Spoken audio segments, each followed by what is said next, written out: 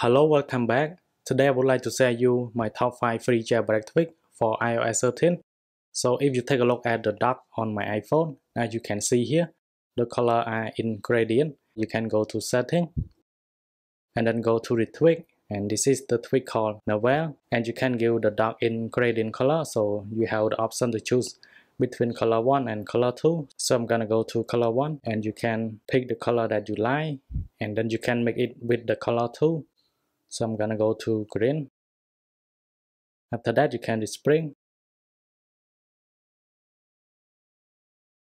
As you can see now, the color on my dock has been changed. Move on to the next one, and the tweak, it will turn the clock on status bar or the clock on lock screen, it turn to Roman number, and as you can see on my left side on the status bar here, and it has the Roman number. And if you go to notification center, the clock on the notification center, it has changed to Roman number as well. This simple tweak will give you haptic feedback whenever you use your keyboard. And for the haptic feedback here, you can select the haptic feedback strength. So you can go to light, you can go to medium or heavy. And after that, whenever you use your keyboard, it will give you haptic feedback whenever you type on your keyboard here, just like the Android phone. Let's go to the next one. This is the tweak that gives you haptic feedback whenever you use your volume button. So it does work on volume up and volume down as well. So whenever you click on it, it will give you a haptic feedback.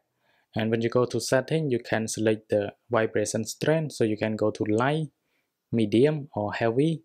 So heavy gives you a very strong haptic feedback. If you want to rename the icon on your iPhone Springboard, so you just simply hold and then click on rearrange app.